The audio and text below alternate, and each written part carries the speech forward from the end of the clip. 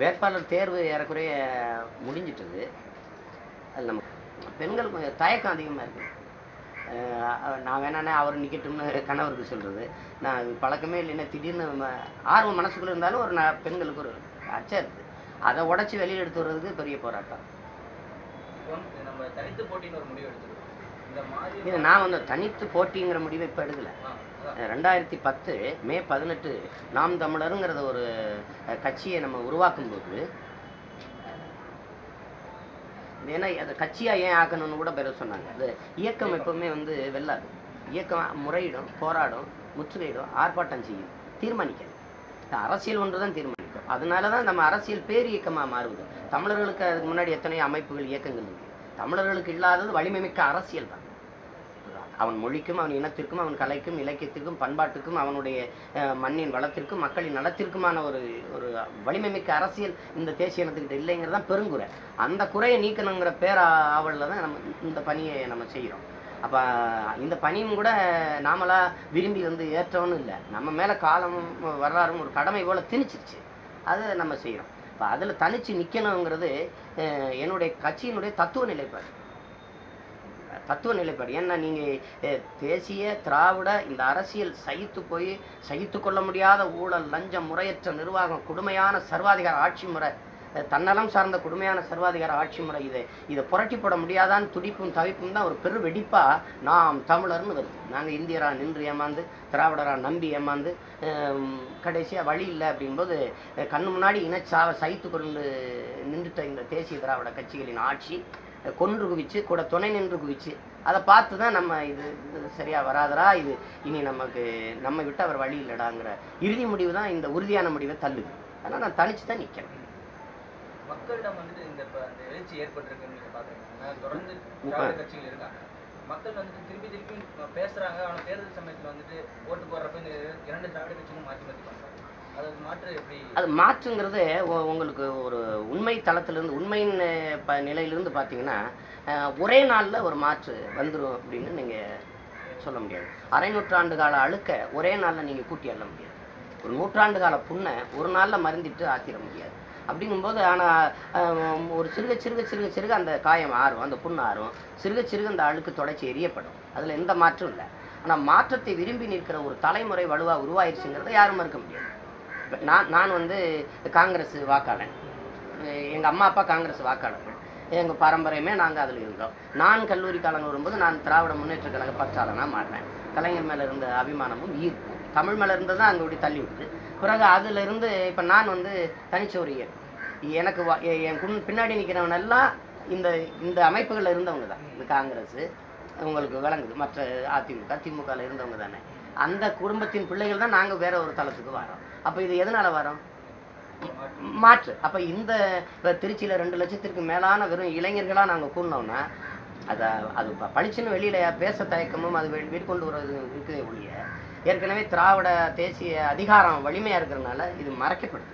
ஆனால் நீங்கள் நெருப்பை ரொம்ப நாள் குப்பையை கொட்டி மறைச்சிட முடியும். ஒரு நாள் அது எரிஞ்சுதான் தீரும், பற்றி பரவித்தான் தீரும். அதனால இது வந்து மாற்றம் வேணுங்கிற மனநிலை எல்லாருக்குள்ளேயும் இருக்குது. இப்போ உதாரணமாக இப்போ வந்து திமுக தலைமையும் அதிமுக தலைமையும் தள்ளாட்டத்தில் பழைய செல்வாக்கை இழந்திருக்கு, தனிப்பட்ட முறையில் இழந்திருக்கு. கட்சிகளும் வந்து ஊடக வலிமையாலும் பொருளாதார வலிமையாலும் தாங்கள் உயிர்ப்போடு இருக்கிறதா காட்டி கொண்டிருக்க ஒழிய அது மக்கள்கிட்ட அப்படி ஆத்மார்த்தமான ஒரு பற்றோடு அது இருக்குதான்னா இல்லை. ஆனால் அந்த நிலையில் வந்த விஜயகாந்த் 2006 அவர் வரும்போது அவருக்கு ஒரு 8 விழுக்காடு வாக்கு கொடுக்குறாங்க அப்படின்னா அது காரணம் ஒரு மாற்றை தேடி இருந்த மக்கள் தான். அதை விட இன்னுமே அதிகப்படியாக மாற்ற தேடி இருக்கிறாங்க இந்த 10-12 ஆண்டு காலத்தில். அப்போ அவர் மாற்றா வந்தவரும் ஒரு ஏமாற்றா நிற்கும்போது இன்னும் வெறிகொண்ட ஒரு தேடல் தான் இருக்குது. அப்போ அந்த அடிப்படையில் மாற்றத்தை விரும்பி மக்கள் நிற்கும்போது மாற்றம் கட்டாயமாக உருவாகித்தான் தீரும். இப்போ நீங்கள் பார்க்கும்போது வெளியில் வந்து இருக்கிறது இதுதானே இருக்குது அப்படின்னு இல்லை. இன்னொன்று நாங்கள் இப்போ எனக்கிட்டே சொல்கிறது, சாதாரணமாக பேசும்போது திமுக விட்டால் வேறு என்னப்பா இருக்குது, அதிமுக தானப்பா, ஐயா கலைஞரை விட்டால் அம்மையார் ஜெயலலிதா தானப்பா, அம்மையார் ஜெயலலிதா விட்டால் ஐயா கலைஞர் தானப்பா, வேறு என்னப்பா இருக்குதுங்கிறாங்க. 2 பேரையும் விட்டால் உங்கள் பிள்ளைகள் நாங்கள் இருக்கிறோம் அப்படின்னு நாம் போய் நிற்கிறோம். அது நிற்கிறதல்ல, நிலச்சி நிற்கணுங்கிறது தான் இங்கே முதன்மையானது. இதுக்கு முன்னாடி நின்றுருக்காங்க, அண்ணன் வைகோ இடதுசாரியோட சேர்ந்து நின்றுருக்காங்க. பல பேர் அதை முயற்சி செஞ்சு தோற்ற உடனே அந்த தோல்வியிலே இது இனி வெல்லாதுன்னு நினச்சி மறுபடி இந்த திராவிட கட்சியில் எந்த திராவிடத்தை வீழ்த்த அரசியலை தொடங்கணுமோ அந்த திராவிட கட்சிகள்கிட்ட சமரசம் செய்து சரணடைந்த உடனே இந்த வலிமையும் சேர்த்து அவங்களுக்கு கூடுதலான வலிமையாக ஒழிய நீங்கள் பாருங்கள். இப்போ நான் வந்து எதையுமே எதிர்பார்க்காம ஓராண்டுக்கு முன்னாடியே தனிச்சு போட்டி அப்போ கட்சி தொடங்கும் போதுன்னு சொன்னேன். அதில் கொஞ்சம் சமரசம் செய்து கொள்ளலை. ஓராண்டுலேருந்து வேட்பாளர் தேர்வு பண்ணி கொஞ்சம் கொஞ்சமாக அறிவிச்சு வந்து நான் இப்போ மொத்தமாக ஒரு இடத்துல வச்சு அறிவிச்சுட்டு வேலையை தொடங்குறதுன்னு நம்ம நிற்கிறோம். அந்த அந்த நிலைப்பாடையும் இந்த திராவிட கட்சிகிட்டு இல்லை. மதவாதத்துக்கு எதிராக பேசுகிற திமுக கூட பாரதிய ஜனதாவோட கூட்டணி வரும்போது உடனே இல்லை எங்கள் கொள்கை முடிவு அது இல்லை, மதவாத கட்சிகளோடு நாங்கள் கூட்டணி வைக்க மாட்டோம்னு ஏன் சொல்லுவோம். அதனால தான் இந்த கட்சிகளை எல்லாம் நம்பி இனி பயணிச்சு பயன் இல்லைன்னு தூக்கி போட்டு நம்ம இந்த முடிவில் எடுக்கிறோம்.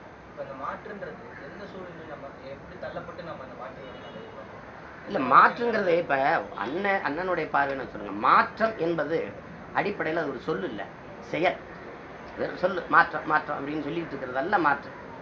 அது வெறும் சொல்லா இருந்த வரைக்கும் அது ஏமாற்றம் ஆயிடுச்சு. செயலாக மாறும்போது தான் உண்மையான மாற்றம். மாற்றம் என்பது புரட்சி ஒன்று தான் புரட்சி போடும். புரட்சி என்பது தலைகீழ் மாற்றம். தலைகீழ் மாற்றம் நாம் தமிழர் அப்படிங்கிறது தலைநகரை மாற்றுவோம், தமிழகத்தையே மாற்றுவோங்கிறோம். அதுதான் நான் சொல்றது. இந்த முறையவே மாற்றணும்டான்னு நம்ம நினைக்கிறோம். தலைநகரே மாற்றணும் திரும்பணும். சென்னை இதுக்கு மேலே வச்சுட்டு வெடிச்சு செதறிடும் சென்னை. நீங்கள் உலகத்தில் எல்லா நாடுகளுமே 2-3 தலைநகரங்கள் வச்சுருக்கு, நிர்வாக வச்சுருக்கு. இப்போ அமெரிக்கா போன்ற பெருநாடுகளில் கூட பெரிய நகரங்கள் எதுவும் தலைநகராக இல்லை. சீனா போன்ற பெருந்தேசம் 3 தலைநகராக வச்சுருக்கு. நிர்வாக வசதிக்கு தான். மற்றதெல்லாம் பரவலாக்கப்படும். எல்லா வசதிகளும் அங்கே இருக்கிற மக்களுக்கும் கிடைக்கும். ஒரு நகரம் வந்து பெருத்து பிதுங்கி வழிகிற நெருக்கடி நிலையிலிருந்து மீட்கப்படும். இது நாடு இல்லையா? இப்போ மாநிலத்துக்குள்ளே ஏன் அதை நீங்கள் செய்ய முடியாது? இப்போ ஏன் நீங்கள் செய்ய முடியாது? நீங்கள் ஒரு மாநிலத்தை 2ஆக பிரிக்கிறீங்க, ஒரு மாவட்டத்தை 2ஆக ஏன் பிரிக்கிறீங்க? இன்னொரு தலைநகரம் அங்கே உருவானது தானே. நீங்கள் இப்போ நாங்கள் ராமநாதபுரம், என்ன ஏன் சிவகங்கை ராமநாதபுரமாக பிரிச்சிங்க? விருதுநகராக ஏன் பிரிச்சிங்க? எதுக்கு பிரிச்சிங்க? நிர்வாகம் அங்கே ஒரு தலைநகர் வந்தால் அங்கே இருக்கிற மக்கள் வசதி அதானே நம்ம செய்யணும். மத்திய அரசு ஏன் செய்யுது? மத்திய அரசு ஏன் செய்யுது? இப்போ அமராவதியை தலைநகர் ஆகணும்னு சந்திரபாபு நாயுடு முடிவெடுத்தாரா, நரேந்திர மோடி முடிவெடுத்தாரா? அப்புறம் எனக்கு வந்து இது என் நிலம், என் மக்களின் நலத்தையும் அவனுடைய எதிர்காலத்தையும் நான் தீர்மானிப்பேன் தான் என்னை வாக்கு செலுத்தி தேர்வு செய்ய போகிறான். என் மக்களுக்கு எது செய்யணும்னு எனக்கு தெரியாதா? என் மக்களுக்கு எங்கே எப்படி கொடுத்தா சரியாக இருக்கும்னு நான் திருச்சியை தலைநகராக மாற்றுவேன். திருச்சி ஏன் தலைநகராக மாற்றுவேன்னு கேட்டால், நீ வந்து எல்லாரும் எதுக்கு தலைநகர் இருக்கும்போது திருச்சியில் போய் மாநாடு போடுறீங்க? திமுக போடுது, அதிமுக போடுது, பாரதிய ஜனதா போடுது, காங்கிரஸ் போடுது, தமாக போடுது. எல்லா கட்சிகளும் திருச்சியை தலைநகராக போட காரணம் என்ன? காரணம் என்னன்னு கேளுங்க. மையமாக இருக்குது. மையத்தில் தானே தலைநகர் இருந்திருக்கோம். நாகர்கோவில், கன்னியாகுமரி, திருநெல்வேலி, ராமநாதபுரம், சிவகங்கை. நாங்கள் சென்னைக்கு வர ஒரு நாள், வேலையை முடிச்சு திரும்ப ஒரு நாள், 2 நாள் வீணாகுது. ஆனால் திருச்சினா ஒரே நாள் 4 மணி நேரம், எங்கே இருந்தாலும் 4 மணி நேரம் வந்து முடிச்சுட்டு உடனே திரும்பிடுவான். அதானே இருந்துக்கணும். ஏன் அதை செய்யலை? அப்போ ஒரு நிர்வாக வசதிக்காக சென்னை துறைமுக நகர், திரைக்கலை நகர், கணினி நகர், அதுக்கு தலைநகர். கோவை தொழில் துறைக்கு தலைநகர். மதுரை கலை பண்பாட்டுக்கு தலைநகர். கன்னியாகுமரி தமிழர் மெய்யியலுக்கான தலைநகர். திருச்சி தலைமைச் செயலகம் வச்சுக்க நிர்வாக தலைநகர். அப்படி வச்சாதான் இது எல்லா இடங்கள்லையும் பரவலாகும். வளர்ச்சி நிர்வாக வசதி அது சரியாகணும். இன்னொரு 5 ஆண்டுக்குள்ளே சென்னையில் நீங்கள் வாழவே முடியாது. ஒரு அவசர ஊர்தியை எடுத்துக்கிட்டு, ஒரு உயிருக்கு போராடிட்டு உயிரை சுமந்துக்கிட்டு, அது பிரசவ என்ன துடிச்சுக்கு ஒரு தாயை சுமந்துக்கிட்டு நீங்கள் உரிய நேரத்தில் உங்கள் மருத்துவமனைக்கு போக முடியுமா? நான் கேட்குறதுக்கு சொல்லுங்கள். சென்னையில் நத்தையை விட மெதுவாக ஊர்ந்து செல்ல வேண்டிய நெருக்கடி ஏன் வந்தது? எல்லாத்தையும் நீங்கள் குவிச்சு வச்சிருக்கிறதுனால தான் இந்த சிக்கல். அதை ஏன் பிரித்து நீங்கள் செய்யல? அப்போ அது வந்து அவசியம் தேவையாது. அப்போ இந்த மாதிரி முழுமை இதுதான் நம்ம நம்ம நினைக்கிறோம். அது ஒரு நீங்கள் கேட்குற ஒரு பேட்டியில் சின்ன ஒரு மணித்துளியில் சொல்லி முடிச்சிட முடியாது. அதனால் மாற்றம்ங்கிறது திரும்ப திரும்ப சொன்னால் சொல்லல்ல செயல். அப்படி தான் நான் பார்க்குறேன். அந்த அடிப்படையில் தான் இதை நினைக்கிறோம். நாம் ஒரு அடிப்படை அமைப்பு அரசியல் மாற்றத்திற்கு வந்த பிள்ளைகள். நாங்கள் ஆள் மாற்றத்திற்கு ஆட்சி மாற்றத்துக்கு வரல. ஆட்சி மாற்றங்களாலும் ஆள் மாற்றங்களாலும் இது சரி செய்ய முடியாதுன்னு நான் உறுதியாக நம்புகிறேன். எல்லாமே தவறு. நீங்கள் எல்லாமே தவறு. இங்கே வந்து சாதியவாதம், சாதிய மத வெறுப்பு அதை பற்றி பேசப்படுது. மத கொள்கைகளுக்கு எதிர்க்கு, மதவாதத்தை எதிர்க்கு. இந்த சாதியத்தை வேற இருக்கணும்னு பேசுன இந்த சாதி ஒழிப்பில் போராடணும்னு சொன்னது சாதி எந்த சாதிக்கு எங்கே வாக்கோ அந்த சாதியை கொண்டு போய் நிறுத்தி வாக்கை பெற்று அதிகாரத்தில் இருப்பது.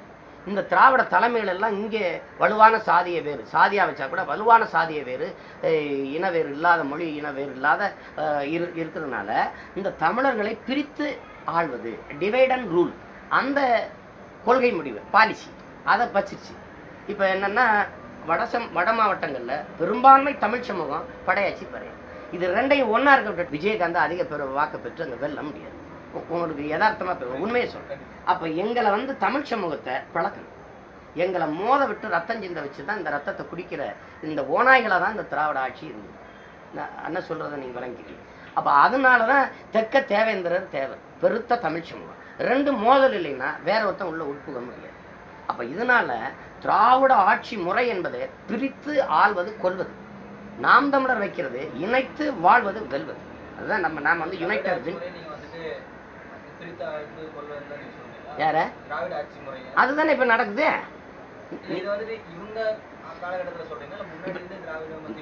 தொடக்கத்திலேருந்தே இதாப்பா நடக்குது. தொடக்கத்திலேருந்து இருக்குது. இங்க கவுண்டர் தான் இருப்பாருன்னா திமுக கவுண்டர் போடும், அதிமுக கவுண்டர். இங்க தேவர் தான் இருப்பாருன்னா தேவர திமுக தேவரை தான் போடும், அதிமுக தேவரை தான் போடும். இப்படித்தான் நீங்க ராமநாதபுரம் இஸ்லாமியருக்கு ஒதுக்கப்பட்டுச்சுன்னா ரெண்டும் இஸ்லாமியர் தான் போடும். ஒரே சொந்த ரத்தங்களுக்குள்ள அடிச்சுக்கலாம். எந்த முஸ்லீமுக்கு ஓட்டு போடுவாங்க? அதான் நீங்க எங்களை ஒரு உயிராவோ ஒரு இதாவோ பார்க்காம வெறும் வாக்கு தானே. வாக்கை வாங்கி நீங்க உங்க நோக்கமே தமிழர்களை ஆளணும் தான். தமிழர்களும் எல்லாரையும் போல வாழணுங்கிறது உங்களுக்கு கனவே கிடையாது. அது இந்த திராவிட நீங்க நுட்பம் பார்த்தீங்கன்னா மொழிப்போர் புரட்சியில தான் இந்த அதிகாரத்தை கைப்பற்றுது. அதுலதான் அசாத்திய வலிமை பெற்று ஆட்சியை கைப்பற்றுது. ஆனா அவன் என்ன நினைக்கிறான், அந்த தமிழனுக்கு உடலுக்குள்ள உயிர் இல்லடா, அவனுக்கு மொழியில இருக்கடா உயிர்னு பார்த்துக்க. அதிகாரத்துக்கு வந்த உடனே ஆட்சா அந்த மொழியை முடிச்சு தட்டான். அந்த மொழி இருக்கிற வரை அவன் உயிர் போட இருப்பான், அது துடிப்போட இருப்பான். அவன் 540 பேருக்கு மேலே சாகுறான். அப்போ இவன் இந்த மொழியை அழிக்காம அவனை உணர்வை அழிக்க முடியாது. அப்போ தமிழனாக இருக்கிறவரை தமிழன் அல்லாதவன் வாழ்வதும் ஆள்வதும் கடினம்னு முடிவெடுத்து முடிச்சிட்டான். திராவிடம் என்பது தமிழர் அல்லாதவர் வாழ்வதற்கும் வசதியாக வாழ்வதற்கும் ஆள்வதற்கும் கொண்டு வரப்பட்ட ஒன்று தான். இதுதான் இங்கே இருக்கிற யதார்த்தம். அதனால அடிப்படையில் நீங்கள் பார்த்தீங்கன்னா பெருந்தலைவர் ஆளுகிறவரை, காமராஜர் ஆளுகிறவரை ஊழல் லஞ்சம் காதில் விடலை, கல்வி மருத்துவம் பொதுமை. இந்த சாராயம் வித்து பள்ளிக்கூடம் கட்டலை, இந்த சாராயம் வித்து மதிய உணவு போடல, சாராயம் வித்து சீரோட கட்டலை, சாராயம் வச்சு அணைக்கட்டு கட்டலை, சாராயம் வித்து தொழிற்சாலை கட்டலை. அவர் காலத்தில் தான் அரையங்களும் இந்த தமிழ்நாடு வளர்ந்ததுனாலும் அவர் காலத்தில் தான். ஆனால் அதுக்கு பின்னாடி இந்த திராவிட ஆட்சியில் குறிப்பாக கலைஞர் முதலமைச்சர் ஆட்சி ஏற்ற பிறகுதான் முழுக்க லஞ்சம் ஊழல் அப்படி தேசிய நிர்வாக கட்டமைப்பே லஞ்சம் ஊழல் அப்படின்னு வந்துட்டு. அது யாராவது மறக்க முடியுமான்னு நீங்கள் பாருங்க. பேரறிஞர் அண்ணா ஆட்சி அமைச்சரவையில் 2 பேர் மேலே ஊழல் குற்றச்சாட்டு வருது 1.5 ஆண்டுகள் ஆட்சியிலே. அதில் ஒருத்தருக்கு ஐயா கலைஞர், அது அவர்த்தே ஆட்சி வருது முடிஞ்சிச்சு. எல்லாமே நீங்கள் பாருங்கள், தமிழ் இருக்குதா, தமிழ்னு பேசி வந்தாங்க.